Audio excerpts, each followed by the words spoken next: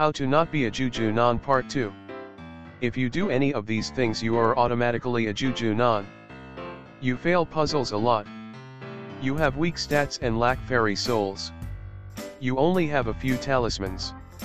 You are very toxic. First things first. Understand your limits. You cannot just buy a Juju and think you will absolutely shred everything. Focus on your kata level, get at least 200 fairy souls, which you can get waypoints for by using the /NEU souls command. How to buy gear.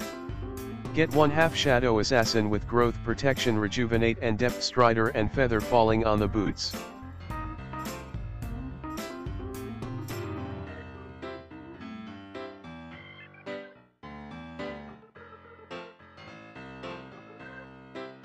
You should only buy 100% zombie knight chest plates from the highest floor you can use. You need to be kata 14 to use a floor 5. You need kata 19 for floor 6. You need kata 24 for floor 7. You need kata 34 for floor 9, from master mode 6. Also the golden head of the floor you are playing on.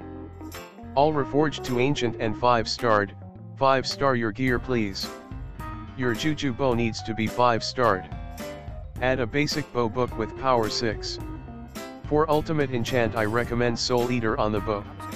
You can see Swavey using the Juju short bow on a golem and taking multiple hits to kill it, then Soul Eater kicks in and he easily one-taps the golems.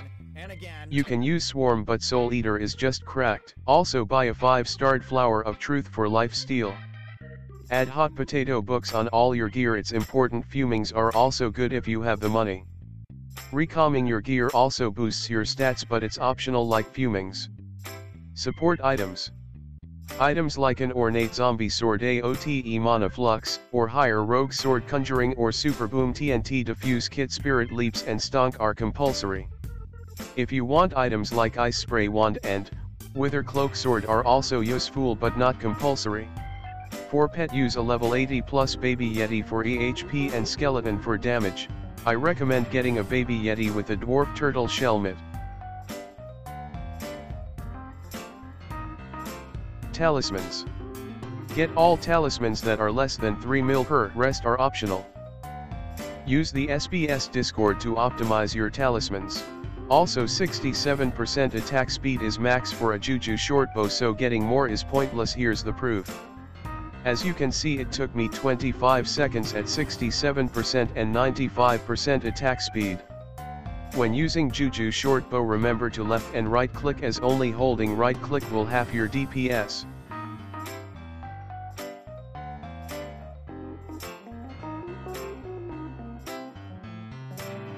Dungeon Guide. Get the following mods, link in the description. As you can see, there are various solvers in the mods like NEU and Skytils. NEU also has a dandy little map for you.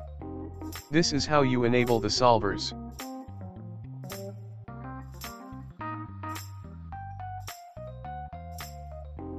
You can use the Dungeon Rooms mod to know secret locations and use the stonk to get secrets faster. You should check YouTubers like Average Sweat for better secret routes and dungeon cheeses. You need an AOTV for some of them though. Puzzles. As you can see, with solvers you can easily do puzzles, and the Juju bow makes Blaze puzzle much easier. If you ever fail box puzzle, you can break glass and push the button.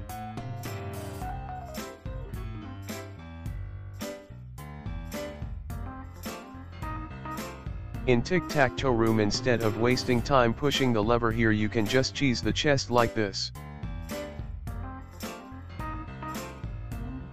Trap. For trap I recommend buying a Bonzo mask and spirit boots and keeping them in your wardrobe for a quick swap. For this variant, break the crypt here, kill the mob and then equip your silverfish pet.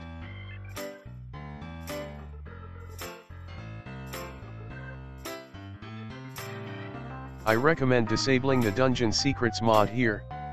Then create ghost blocks until you reach the chest, and then your room is cleared and you can leave.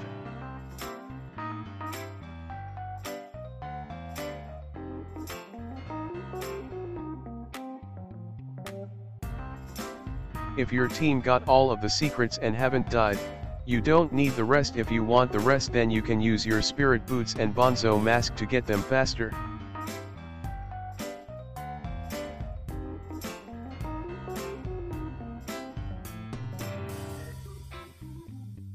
For this variant, use your spirit boots before you enter, which turns you into a ghost, and you can fly here and flick the lever, then follow this path.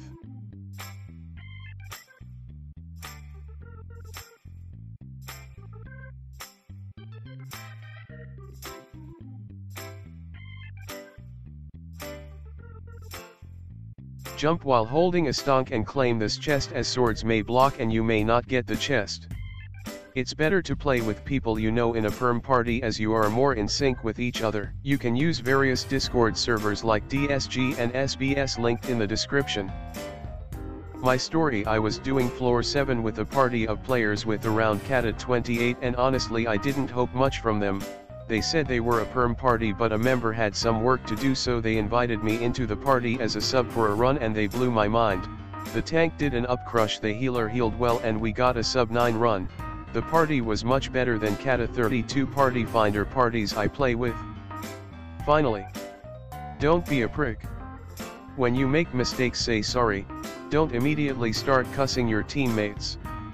When other players make mistakes and are genuinely sorry, forgive them. This is my personal experience. Once I accidentally failed Blaze Puzzle because I used the right click on my Juju bow, and my team was furious, and the first thing I did was make fun of myself because I made a mistake, and they forgave me. We restarted, everything was fine. Also, it was on Party Finder. These are all the tips I have. If you enjoyed the video and found anything helpful, a like and sub would be appreciated. Also tell me in the comments what kind of videos you would like to see next.